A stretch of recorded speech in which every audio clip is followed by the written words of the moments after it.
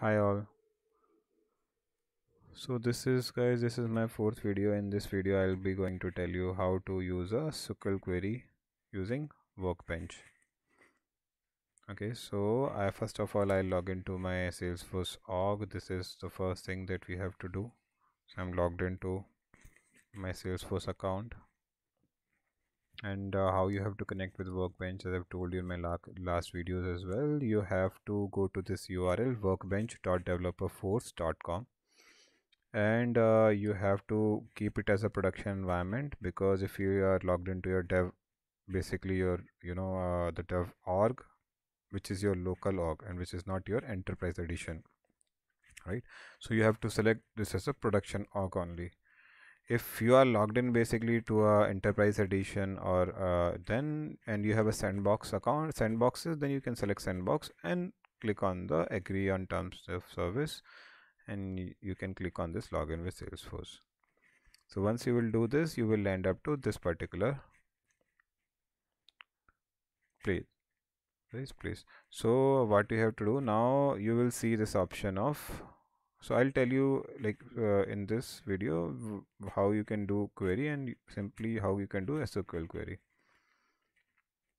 So if you see here, this is the object, and you can select on which object you basically want to perform a query. So what I'll do, I'll select account object.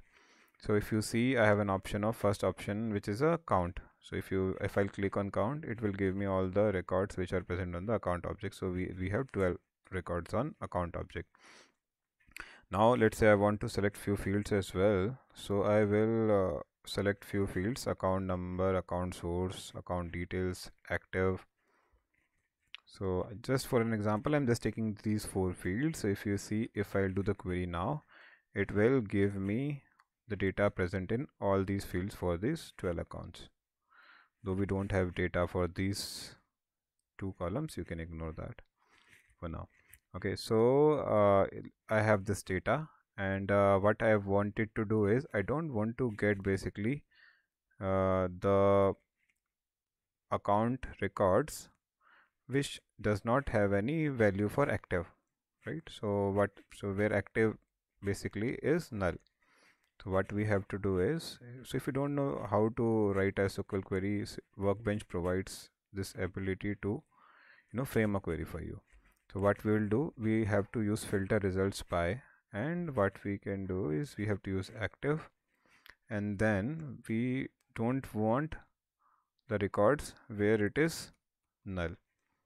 So if you do this, if you see, this is all automatically got added in the where clause, and if you do the query now, you can see there are 10 records, and you have got all those 10 records where active is not equal to null. So we have 10 records. All right, now as an example, let's say I'm selecting one more field. So what you have to do, you have to just keep on pressing, like you just need to press the control button, so that these 4 fields remains there. And what more we want to add on top of it, we want to add the industry as well. So if you do a query, we will get the industry also for these accounts. So if you see here, we have now industry. So what you want to do basically in this data, you want to sort the data on the basis of industry. And what we want to get first, the biotechnology record, and then followed by all the records which started with C, and then so on, right? So we have to do basically sort here.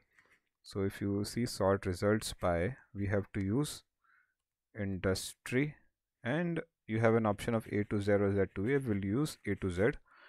And then if you see here, this automatically got added in a query: order by industry, ASC, nulls first. So this is what we have to use.